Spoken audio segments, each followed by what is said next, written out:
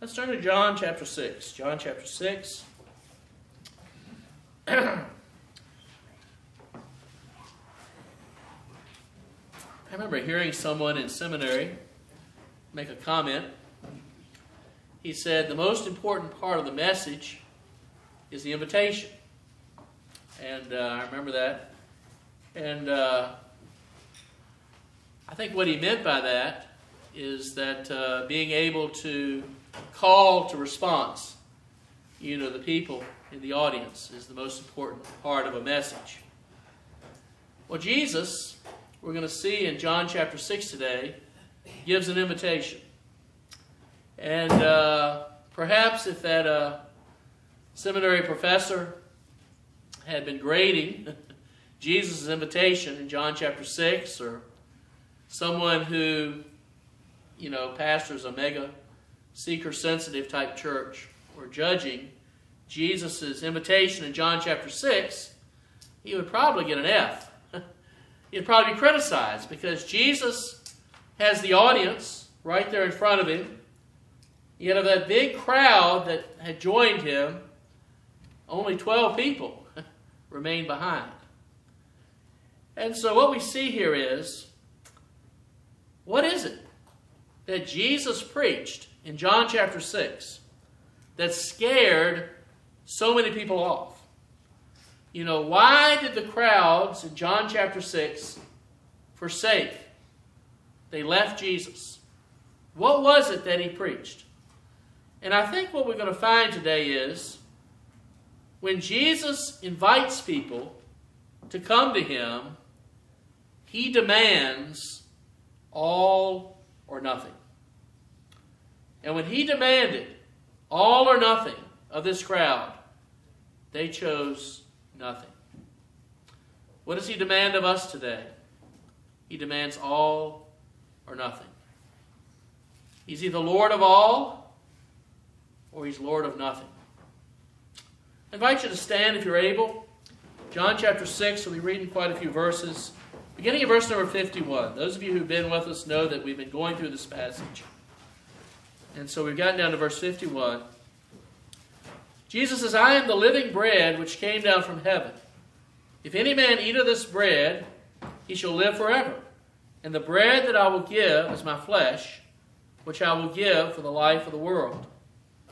The Jews therefore strove among themselves, saying, how can this man give us his flesh to eat? Then Jesus said unto them, verily, verily, I say unto you, except ye eat the flesh of the Son of Man, and drink his blood, ye have no life in you.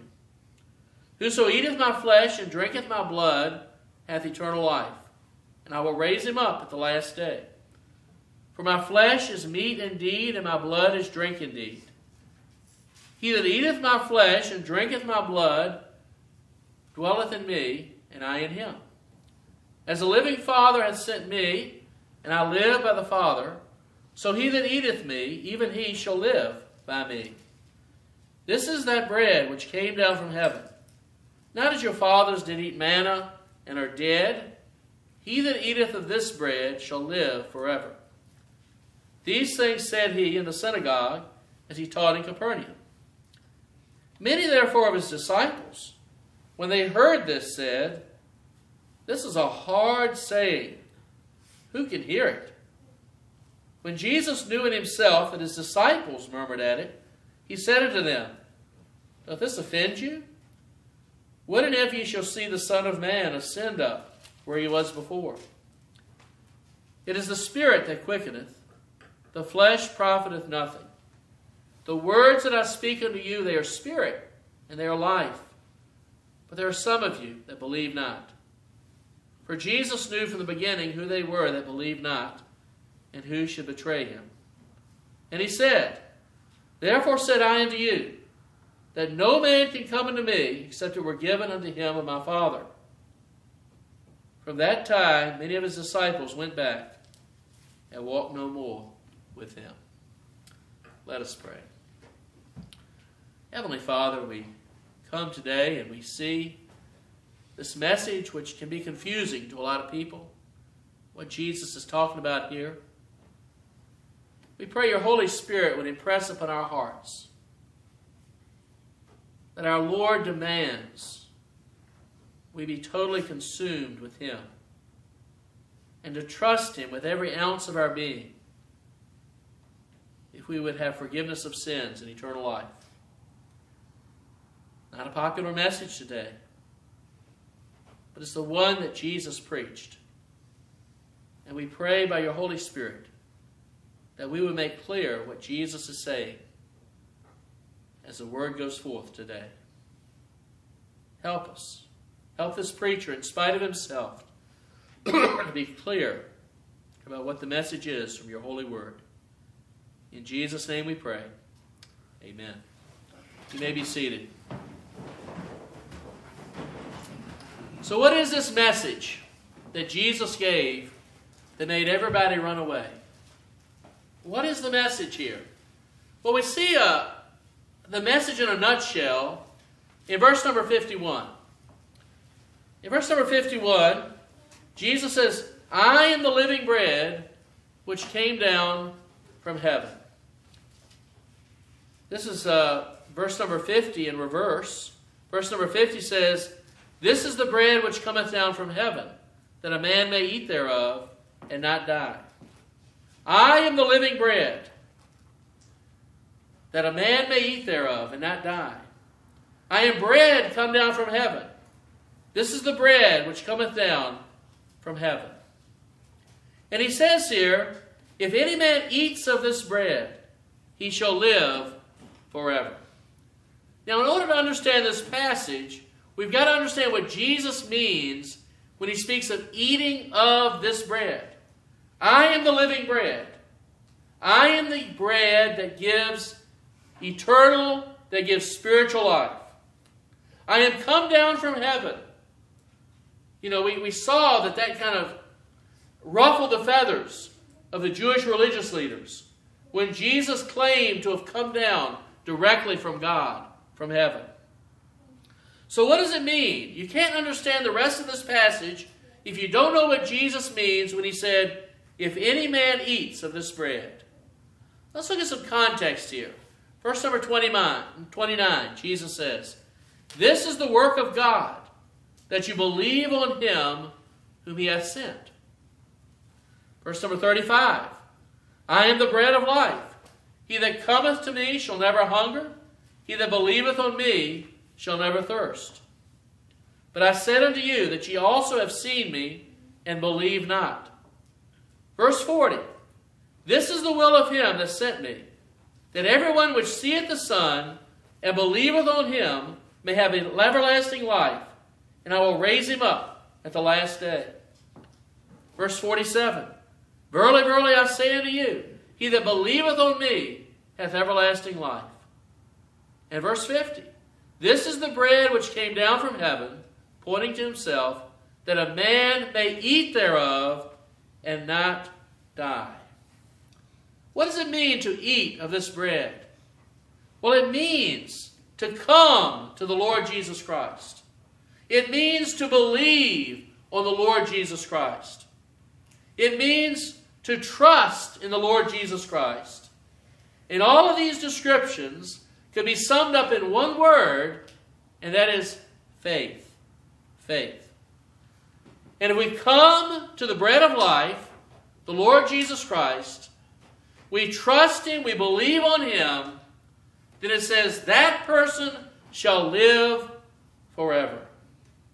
Sins forgiven. No condemnation. No separation from holy God in this life and in hell for all of eternity. A relationship with God which begins at salvation and never ends. Eat of this bread, live forever. Well, in order to make it clear, and Jesus is very clear here, he says, the bread that I will give is my flesh. Now notice here, the tenses matter in the Scriptures. Will give. This is future tense. This is not talking about his birth, his coming to earth, but it's talking instead about Jesus offering his body as a sacrifice on the cross for our sins. And this sacrifice is that which we can trust in, and that which gives eternal life. Let's look at the book of Hebrews. Hebrews chapter 2. The people that I believe Paul is writing to in the book of Hebrews, under inspiration of God's Spirit, they're having an issue. And their issue is that they're wanting to go back into the old ways of Judaism that they had been saved out of. Now we know that the Judaism that was practiced by the people in Jesus' day wasn't biblical Judaism. It had turned into this rules-based, trusting in the sacrifices, not what the sacrifices represented, sort of a religion of works. And people like, by nature, religions based on works. Do this, do that, do the other, and you will be right with God. Okay? That's why at the prison where I minister as a chaplain, Islam is a very popular religion. You pray these different times during the day.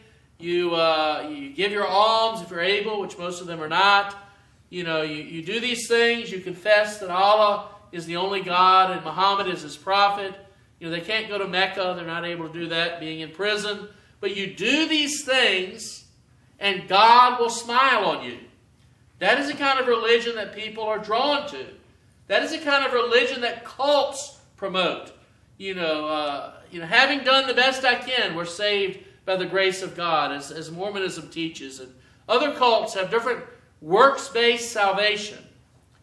But as we see Christianity, we see here that it's faith, it's trusting in the sacrifice that Christ made on the cross, the resurrected Christ that saves us. It's what he has done, not what I do. That's what our salvation is. So Hebrews chapter 2, verse 14. For as much then as children are partakers of flesh and blood, Jesus also himself likewise took part of the same, that through death he might destroy him that had the power of death, that is the devil, and deliver them who through fear of death were all their lifetime subject to bondage. For verily he took not on him the nature of angels, but he took on him the seed of Abraham. Wherefore in all things it behooved him to be made like unto his brethren, that he might be a merciful and faithful high priest in things pertaining to God, to make reconciliation for the sins of the people.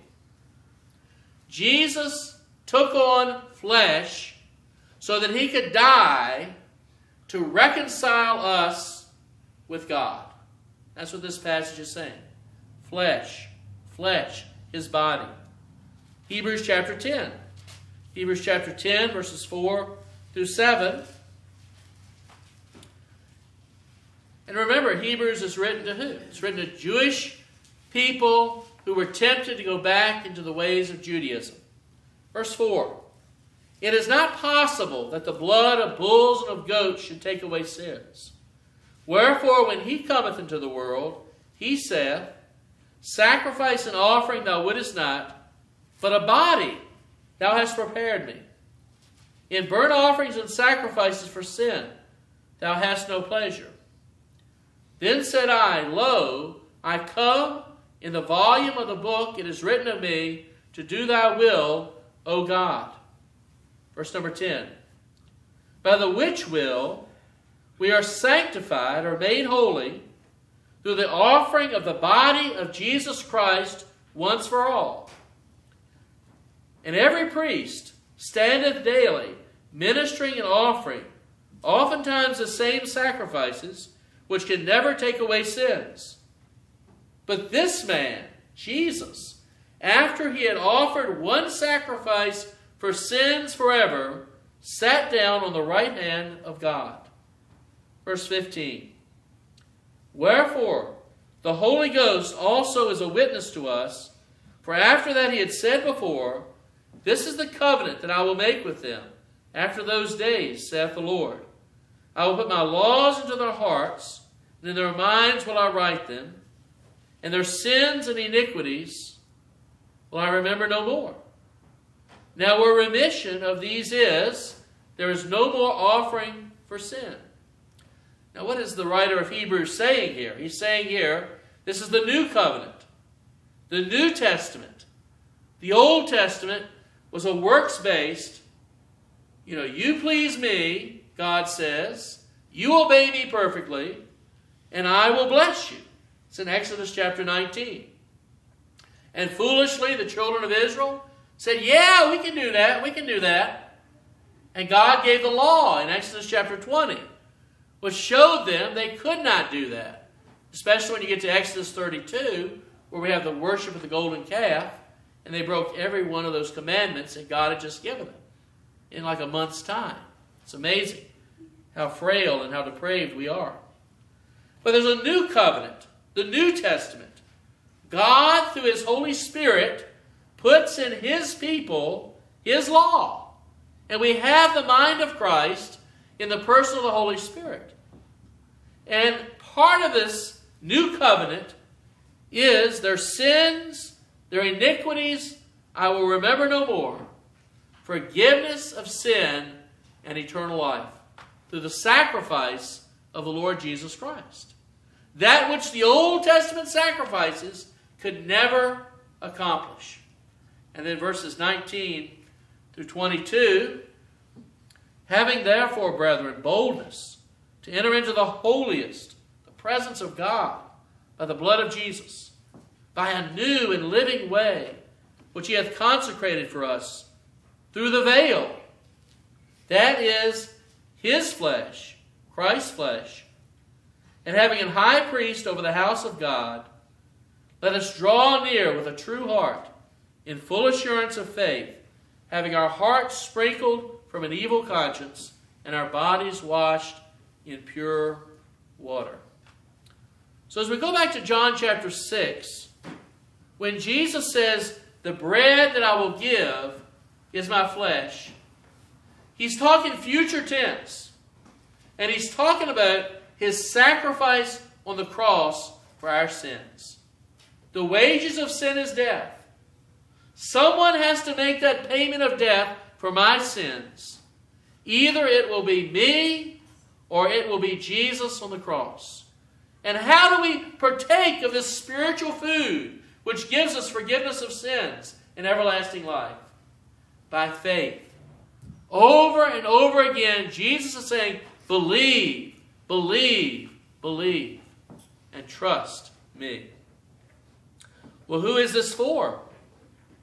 He says here in verse 51, which I will give for the life of the world. Will give. Future tense. The price had not been paid yet. I will give for the life of the world. Jesus paid the penalty of death for the sins of everyone in the world.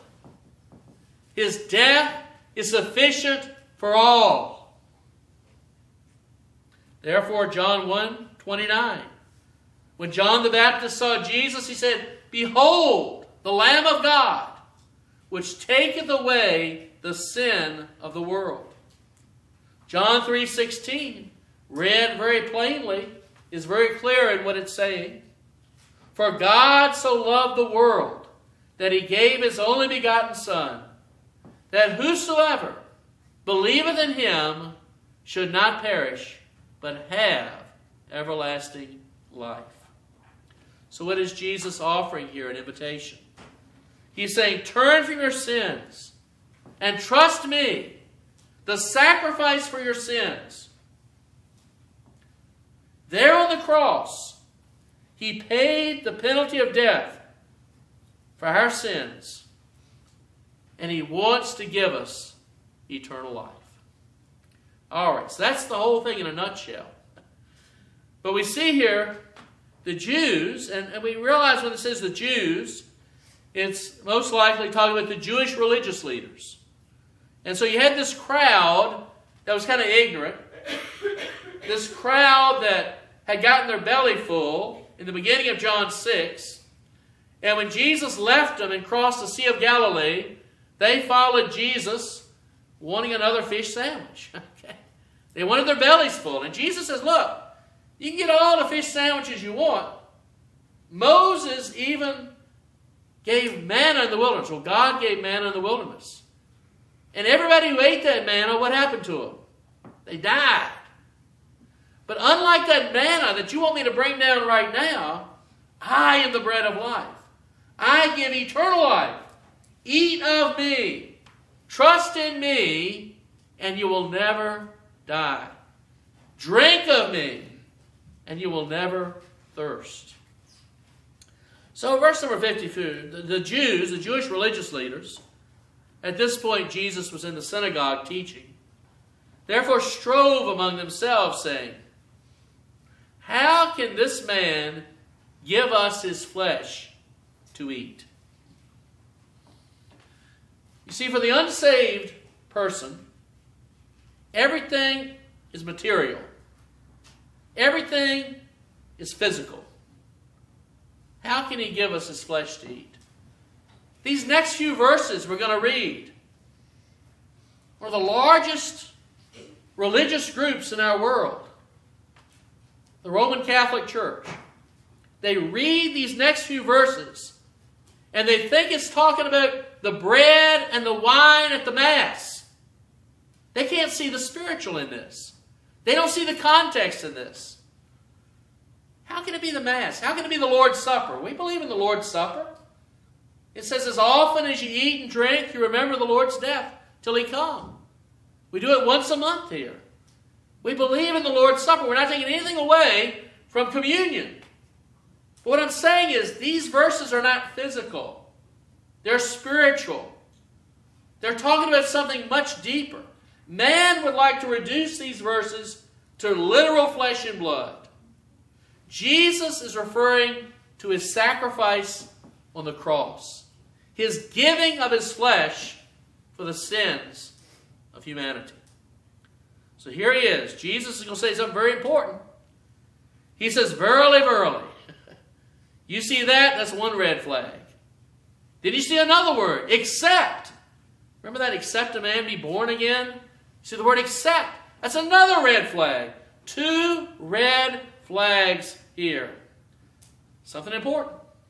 Except ye eat the flesh of the Son of Man and drink His blood, you have no life in you. And you look at the context in John chapter 6, and what Jesus has been saying, it is clear that He is saying, come to me, believe on me, trust in me, be totally consumed with me. I am the way, the truth, and the life. Me, me. I'm not pointing at me. Someone take this video and they'll just say, be consumed with me. No. This is Jesus speaking here. Don't be consumed with any preacher. They'll let you down. Don't be consumed with any person or any pope on earth. They'll let you down. Be consumed with Christ. Eternal life is only through faith in Jesus. 54. Whoso eateth my flesh and drinketh my blood hath eternal life, and I will raise him up at the last day. This is kind of like the negative, for those who remember old school photography, kind of like the negative of verse number 53. If you don't do it, you have no life. But if you do place your faith in Christ, then you will have eternal life. Just coming at it from a different angle. Verse 55. For my flesh is meat indeed, and my blood is drink indeed. The word meat, as used in the King James Version, means food. Jesus' sacrifice on the cross is the only spiritual nourishment for a sinful, empty soul. And when we come to Him, it says in verse 56, He that eateth my flesh and drinketh my blood, dwelleth in me, and I in him. As those who have placed our trust in the Lord Jesus Christ and his sacrifice for our sins, we are in Christ, and he is in us in the person of the Holy Spirit, his representative who lives within us. Look at 1 John. Same human author, same God who inspired this. 1 John chapter 3, verses 23 and 24.